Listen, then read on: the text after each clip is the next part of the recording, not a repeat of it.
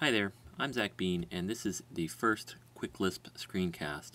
It's basically a demo of what I showed at the Boston Lisp meeting last month, with a little bit extra thrown in. Quicklisp, to start things off, is a system to make it easy to get started with Common Lisp libraries. The main goals are to be easy, to be extensible, in the sense that people can add things to Quicklisp that I don't anticipate, and they don't need to coordinate with me. And it's portable. It's meant to work on any Common Lisp implementation on any platform, whether it's Unix, Mac, or Windows, or any other system that might run Common Lisp. The goal is to run on Common Lisp implementations, not just things that are a lot like Unix. Alright, well, the first step is to fetch and load the quickstart file. I'm going to run that in SBCL. And I'm using Emacs here, but mainly just as a glorified terminal. I'm not using Slime in any of these examples at the moment. So let's fetch the quickstart file.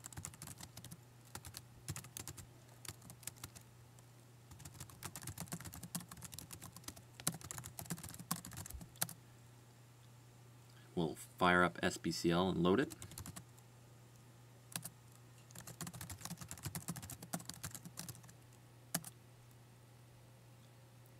There's one more step to get it started.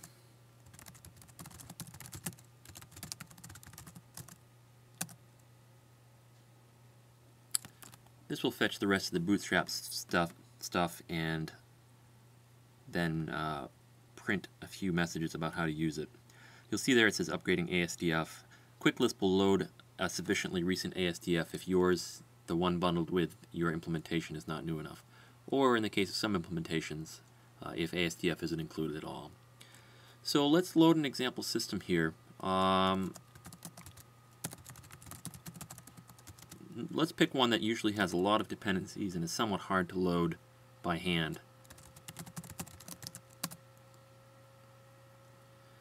You saw there up here, it's fetching the index files, systems and releases.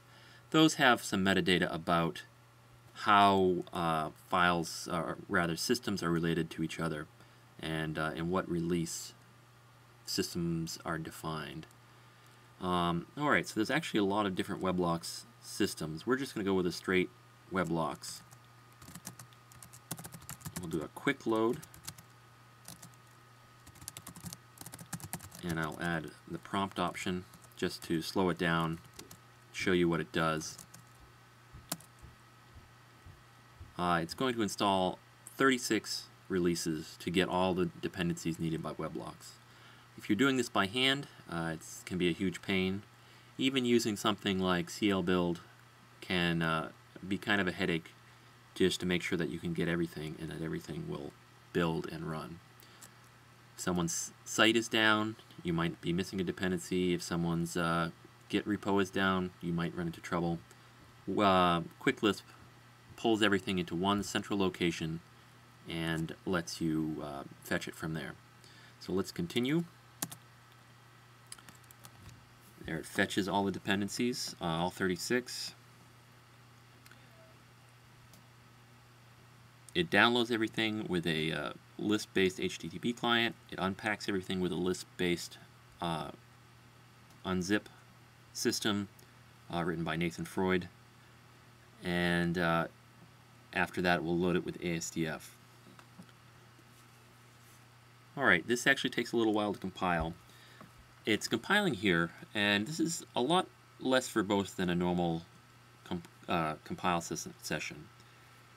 It hides a lot of it by setting the verbosity levels with ASDF and compile file, and just prints a bunch of dots as the progress goes by. The reason for that is I'd like Quicklisp to be used mainly for systems that can be treated as sort of black boxes that you can build on top of, but you're not necessarily digging into the guts of it. You don't need to see everything that happens as it compiles. They're meant to be sort of a substrate that you can build your application on. This isn't for people who are trying to hack on the library ecosystem of Common Lisp in general. It's meant more to be able to pull this stuff down and just plain use it. It will use things that it finds on your system. If you download a particular library from its source control system. You can still use it with Quicklisp. It doesn't try to take over your whole Lisp environment. It just makes it available, makes things available that you might need. Alright, so this is nearly done.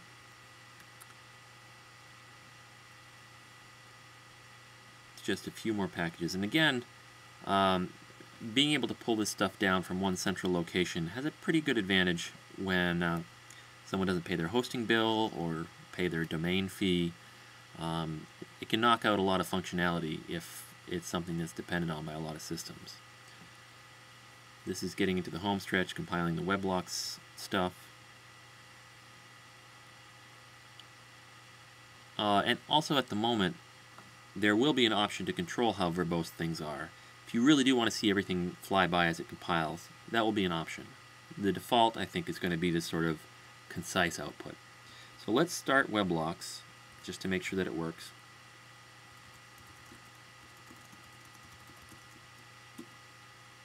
Alright, and fire it up in Safari.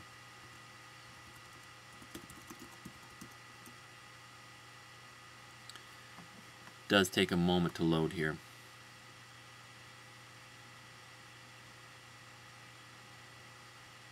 But then it loads right up. That basically went from having no systems installed, having no package system, no library management system, to downloading a library that requires 36 other libraries in not very long, without a whole lot of effort. So that's one of the things that I'd like Quicklisp to provide to anyone on any system, is a quick way to get started. Alright, now that's for something that is completely built into Quicklisp. All the libraries are within Quicklisp. It's got everything you need. Let's try something a little bit different. We'll quit SBCL here. I've written an application here, a very small application called vectoot. Let's take a look at its system file. It's just one file. It depends on Hunchentut and Vecto, but vectoot itself is not in Quicklisp. Let's fire up this. Let's just show the portability here of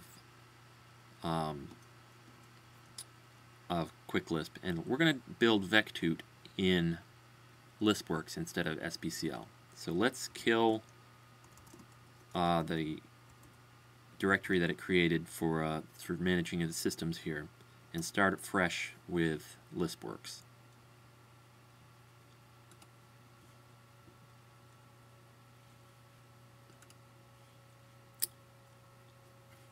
Okay, let's load the Quicklisp file.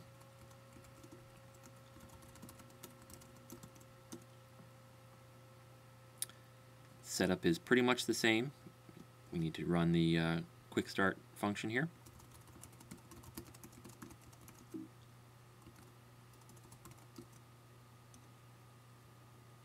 It's going to fetch the same stuff.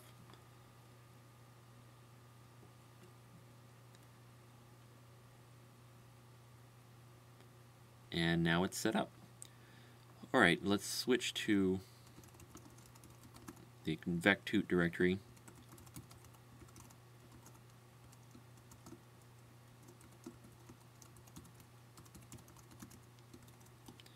And do a quick load of vectoot.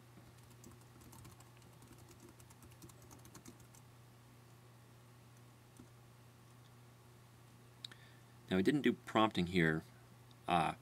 This is a little quirk here of LispWorks, the demo I've got. Let's extend the stack so we can actually run the unzipping program.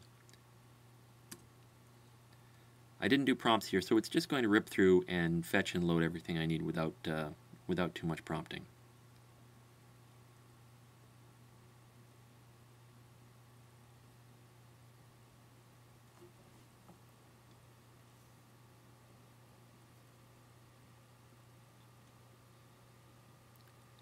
In this case, it's probably about 13 systems that it's got to fetch and load. The way this works here is similar to how ASDF install works, in that it hooks the component missing condition and uses that to find systems to download from Quicklisp's central system. Alright, now Vectoot is loaded. Let's start it up. Vectoot is a small application that generates gradients on the fly. It uses Vecto to generate the gradient and Hunch and Toot to act as the web front end for it. But it's a very simple application that just generates some graphics on the fly based on the location. Alright, it gives us a URL to visit. So let's do that.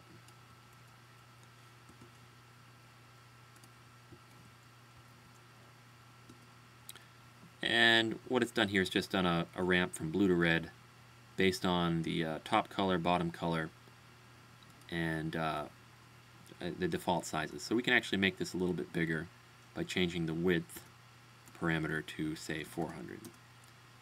That's a 400 pixel wide graphic. Let's make it a little taller.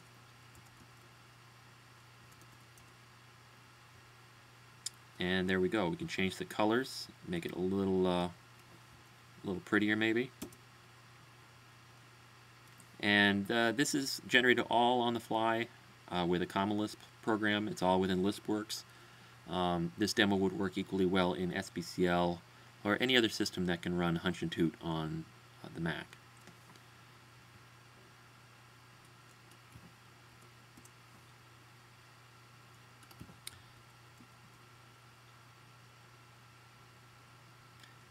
There we go. Alright, so that's LispWorks.